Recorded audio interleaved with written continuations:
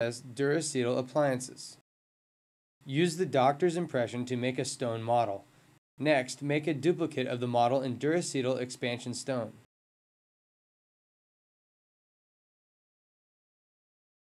Waxing. Begin waxing on the expansion model. We are using wax dummy teeth. You can hand wax them, but this is much easier.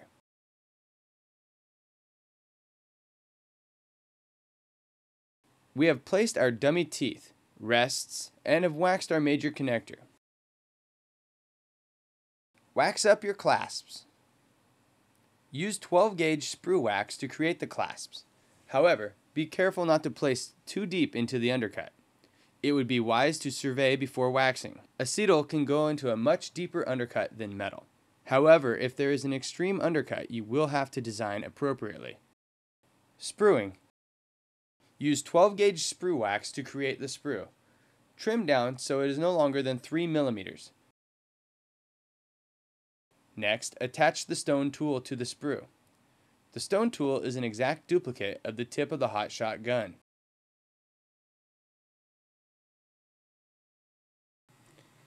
Place the DurAcetal expansion stone solid model on the DurAcetal tray clay. It may be necessary to mound up the tray clay in order for the model to sit properly in the ring.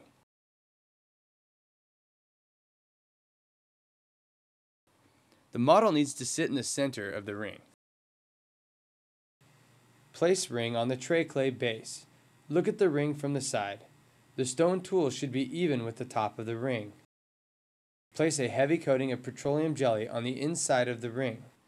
If there is not an extremely heavy coating, the stone will be very difficult to remove from the ring. Using DurAcetal investing stone, fill the ring until the stone touches the bottom of the stone tool.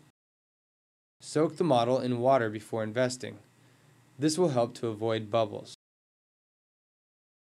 If the model does not want to stick to the tray clay, place one finger on the top of the stone tool to stabilize while the stone is being poured. When the stone is set, remove stone tool.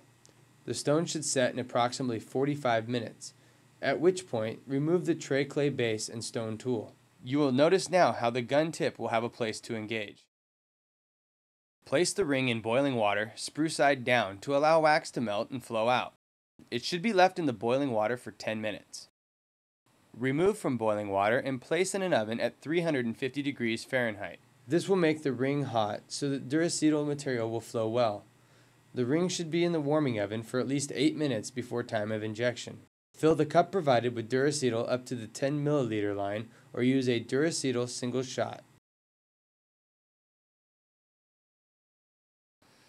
Pour material into the hot shot gun using the funnel provided.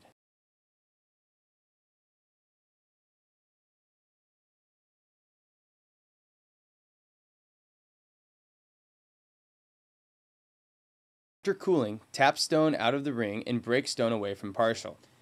It will be difficult to remove the stone if there was not the proper amount of petroleum jelly placed on the ring.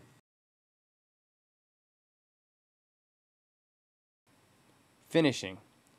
From the DurAcetal finishing kit, use the diamond disc to remove the sprue.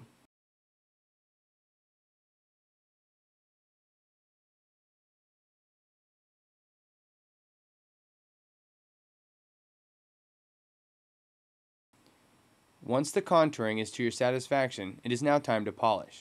Polish the appliance with DurAcetal Polish and/or DurAcetal Shine. These brushes are advertised as being able to polish acrylics and composites. Therefore, they have proven to have worked very well on DurAcetal.